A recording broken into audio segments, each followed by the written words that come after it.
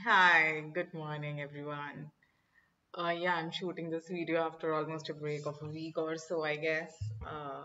I wasn't well a bit. My son caught cold. He's a developing child, 2.5, and he transferred me. Plus, I don't know, some kind of viral infection was going around in the air, and being in contact with kids daily, being a pediatric dentist. I think I also got a bit of malaise, like constantly the body's aching and you just don't feel like doing anything. But anyways, I'm fine now. Also, the last 1 week, my son was at home because there was a gap between his summer camp and the school term, which has just started from today. So when he's at home, it's nearly impossible to do anything around him. He just wants your constant attention. That's how toddlers are. And I know it's this age where he's asking for attention. Once he grows up a bit more, he wouldn't even care. So I wanted to be with him as well.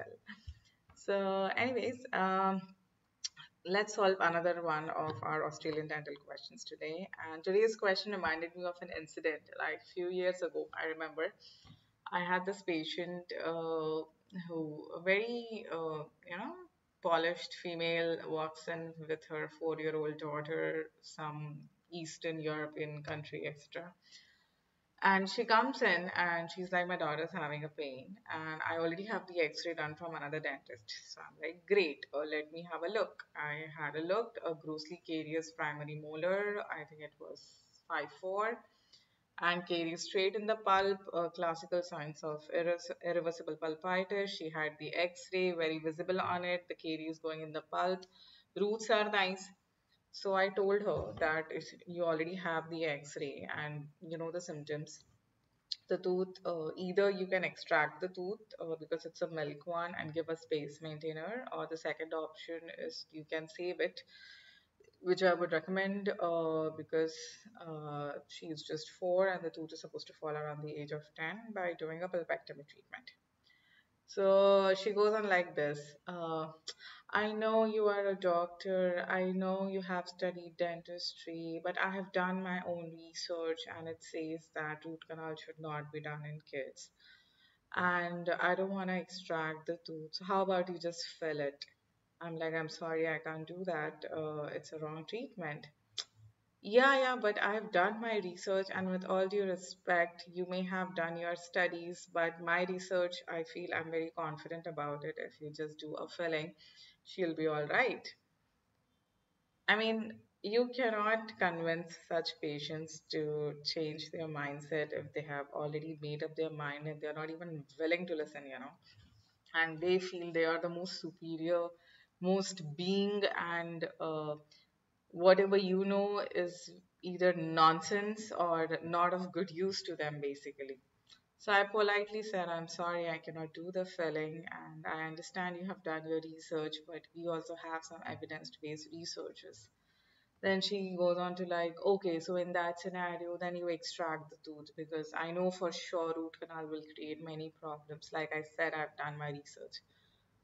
I was like, okay. And in my mind, I was like, I've done thousands of root canals. But it's no point arguing. So might as well, just make the patient sign the consent and relieve the pain of the child. Because extraction is a legit treatment, and there's no point convincing the patient that root canal would be better for the child. So, anyways, I went ahead and extracted the tooth. But look at the attitude. So you will for sure encounter such patients, and then you should know how to deal with them. Best is to not interfere much and let just guide them to the possible ways of treatment which are ethical. And even though you may have the best interest of them in your heart, if they only don't have the best interest for themselves in their heart, what can you do about it, right? So yeah, let's move on to this question. A female patient visited your clinic complaining of a badly broken tooth 1/6, first permanent molar. She is in pain, but she does not believe in dentistry. Great. She only wants to follow a holistic approach. Previously, she has been receiving treatment from a naturopath. So, probably the naturopath could not treat her tooth, and that's why she's with you. There is a difference between pulp sensibility test and a test of pulp vitality. The latter means Great. This is a very nice question, because many people just get confused. Though it's very clearly mentioned in all our basic textbooks. The problem is, as a third year BDS student, as a fourth year, as an intern, still mostly the colleges that ask you to check the vitality of the pulp is by doing the pulp sensibility test. So you think that is the only test, and if you get a response to that test, that means that is it. I mean, you don't have to do anything else because they don't have the equipments. Because those equipments either are very delicate and the college doesn't trust you to handle them well, or they're very expensive, which will actually give you the status of the blood supply of the pulp. See, vitality means what? Blood supply has to be there. It's like tooth is a mini version of you. Like if I stop the blood supply, you'll be dead. But if the blood supply is continuing and your brain is dead, you're still considered as alive because the blood supply is still circulation is going on, right?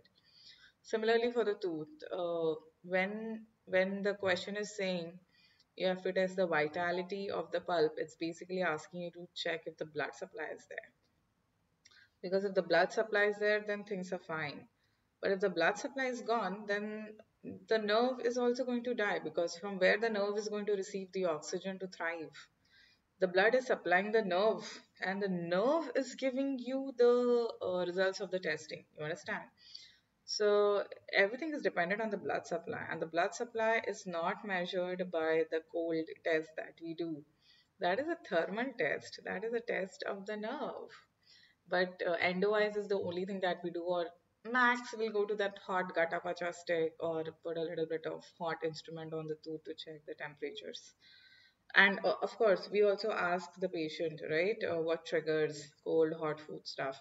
Nobody has the means to check the blood vitality, as in those pulse oximetry tests, the laser Doppler flowmetry test, etc. I think I've made a nice video on the pulp vitality testing. Watch that, please. So, anyways, what is the difference between pulp sensibility test and test of pulp vitality? The latter means what? Basically, pulp vitality means what? It's a measure of a blood flow. Test for a continuous sensory nerve pathway from pulp to the brain. No, that's a sensibility test, not vitality. Measure extent of caries activity. No, all of the above. No. The answer is measure pulp blood flow. If you have not watched my previous video, pause this video, go to that video, search on YouTube Dr. Garima Pulp Vitality. You may find that. Even if you're not able to find, search for any video which says the latest methods to test the blood supply of pulp, and you will get some videos on it. Go through that. Because you have not done those tests, you are not able to imagine and actually grasp the concept of what vitality means. And it's not your fault, it's just that you have never been exposed to that, and you were just exposed to the endo eyes because that was easily available, that was cheap, easy to conduct, blah blah blah. So all those things. So no issues. You could not learn at that time, you can learn now, right? Make use of this time. So that is what it means. Now you have to give her fluoride as part of management. Now, how will you convince her for the treatment? She is constantly emphasizing that she believes in a holistic form of treatment. And what does holistic mean? It means basically just do magic, right? No, it means do minimum stuff like don't touch my tooth and still treat it. No, the tooth is something that cannot be treated that way. But how will you convince her? See, first thing is that I always believe as a clinician, you should present facts. You should never try convincing a patient. Because the moment you try to convince a patient, it's like you're selling some treatment. The patient will get a vibe as if you're trying to sell something. Like, as a clinician, I'm telling you, I never ever convince my patients. I always tell them, in the first appointment, these are your options, these are the pros and cons. Think overnight. You don't have to do anything right away. And then once the patient sleeps over it, understands the pros and cons of everything, then the patient only gets back to you, because they know you're not trying to like make an urgency out of the situation and sell something for my benefit. The patient needs to understand that they came to you for a consultation and they have all the options, I give them like literally all the options available. Even though they'll be like, no, no, we would like to save the tooth, and I'm like, no, but you still need to know your options. So they are like, yes, so no matter what, you should just give the options, and in a very scientific, evidence-backed manner, and leave it at that. If you do that, see, your practice will grow very immensely because you're doing the right thing.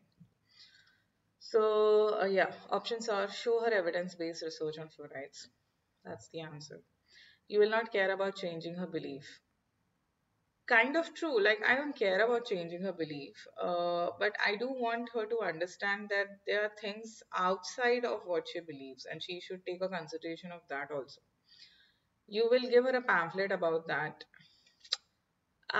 It's not a wrong thing, but pamphlet is something a little informal, like a non-scientific way. If you give actually an evidence-based research, like an article or a meta-analysis of something, that would be great. Because pamphlet is also considered as a form of advertisement, right? It's like you're just advertising or trying again to sell a product. Treat her anyway as you are looking to do the best for her. Yeah, just because I'm trying, I have best interest in her doesn't mean I do what I want, right? She has to consent for it. And you're not a dictator, like just because I feel I should do this, it's best in your interest, let's go ahead and do this. We are not those American TV series where we keep on saying it's for your safety, it's for your security, I wanted the best for you. You have seen a lot of Netflix series, right? You'll understand what I'm trying to say. All those crime series, they make choices for the best of people. Oh my God, like let the people decide for themselves. So you find that there are other incipient carious lesions in the mouth. What will be the management? Toothpaste, 1200 ppm, fluoridated water, fluoride varnish, fluoride tablets. See, for incipient carious lesions, now incipient is a keyword here. For any incipient carious lesion, a varnish is always the best answer. Tablets are not allowed. Fluoridated water is not going to alter anything topically. You're just ingesting it systemically, and that is beneficial until the child is growing till the age of 8. But incipient carious lesions, the water is not going to help. Toothpaste is not a bad answer, but it's just 1200 ppm. Now, varnish, on the other hand, is 22,600 ppm. That's the 5% sodium fluoride varnish. Or even if you go with APF, it's 19,000 something ppm, or the stannous fluoride, again, high concentrations of fluoride. And fluoride is known to assist, it's known to expedite the process of remineralization. So if I have to give fluoride for an incipient lesion, I will obviously choose a very high concentrated fluoride. And so varnish becomes my right answer of choice. How frequently should a professional topical fluoride application with stannous fluoride or acidulated phosphate fluoride be administered for optimal results? It's always 6 months, always. I mean, this is basic thing. You should know this. It's always 6 months. It's straightforward answer, straightforward question. I love such questions. You don't have to break your head. You solve it in like 5-10 seconds. You move on. Unlike the other questions which we have solved, where we keep on thinking, what is the keyword? What should we choose? All the options seems right. This is like the best question. This, provided in the guidelines, move ahead. But what were the other options? 3 months, 12 months, 18 months? Nah, six months. Uh, but I'll tell you another protocol that we as a pediatric dentist are also following off late. In a child, if they come for, and you can also follow that. This is just an extra piece of information that I'm giving. Suppose a 2.5-year-old child comes with a lot of incipient carious lesions, and he's not gonna sit, let you do work, and etc. So then, in that scenario, you can apply fluoride once every month for 3 months, and then give a break of 6 months, and then evaluate. That is also accepted protocol in very young children. If you feel you can try and help reverse back it faster rather than it progress into caries because the child is still small. But that is in very different scenarios. For this patient, stick to 6 months. Now, in recommending a toothpaste for a patient, consideration should be given to the amount of stains present on the patient's teeth, the need to whiten the teeth, the need for caries prevention, the patient's plaque situation. The patient's plaque situation, you'll have to educate them about brushing well.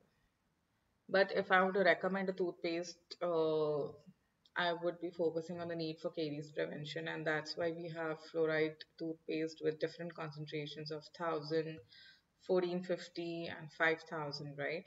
So in a bit of high caries lesion, I might recommend 5000 ppm, and low 1000, 1200, 1450, you know. Stains and whiten the need are not my thing. Stains can be removed by scaling. Stains are not caries. Excess of fluoride or less fluoride is not going to alter the stain status. So the answer should be the need for caries prevention. So I hope this is clear. Yesterday only somebody was asking me, do I need to memorize the fluoride chart from therapeutic guidelines? And I was like, yes. Fluoride chart has to be memorized, as difficult, as complicated, as confusing it may sound. Write it down daily. You know, when I was in 11th standard, I had chemistry as, I mean, all of us, I think, science students would be having that, and there were so many formulas like this plus this is that, and alcohol is formed by this, and benzene is formed by that, and you have to draw those rings and remember how many oxygens and hydrogens were there. Boy, I could not remember anything. So what I started doing was daily in the morning, as soon as I used to get up, first of all, I had made a chart and I placed it on the dashboard. And then daily morning, the moment I used to get up, even before I went on to brush my teeth, I used to just sit and write. You know, slowly over a period of time, I got that muscle memory. Like even if I wasn't like fully awake, still my hand were writing the right formula because I was practicing it so many times. And by the time my exams came, it was on my fingertips. Like in my sleep, I could just write and give it to you. So when things are confusing and when you feel okay, I cannot memorize this, just start writing daily, and it works well. This is my experience, and then you will not be finding it difficult. That's the same thing I did for my dental materials subject in first year of dentistry. I wouldn't remember the concentration of all the materials, like alginate has this and that much concentration. No, I should write it daily. So, yeah, I hope that helps, and have a nice day. And special thank you going out for Dr. Shubhra. She messaged me on Instagram day before yesterday that where are my videos, and I was like, I'm shooting one. I'm coming back. Thank you for missing me. Missing the videos, basically, not me. So, yeah, here I am. This video is for you. I hope you enjoy, and I hope I shoot another one tomorrow. Since now that my son has actually started going back to his proper term, has started of 3 months, the first term one, and I've enrolled him for 4 days a week instead of five, Wednesday being the off day, because I cannot stay so away from him, all 5 days. When I put him in summer camp for 5 days, I think at the end of the eighth week, I only started missing my time with him. Because what happens is, he goes like 8:30, he comes back by 1:30, he has his lunch, he sleeps. And then I leave for my clinic at 3, and I'm back by 7. So the only time I have with him is from like 7 to 9. And I was like, this is less. So yeah. So I was like, I'll keep Wednesday off for him, and Wednesday would be the mummy baby day, and I'll take him out public transport. I want him to see and learn all those things, and I'll take him out to somewhere, do basically mother-child bonding activities. So expect my videos on Monday, Tuesday, Thursday, Fridays, Wednesday question mark. So I hope you have a nice day, and exam is coming up. How are you feeling? Write in your comments. I love your messages on Instagram. Send messages. Bye bye.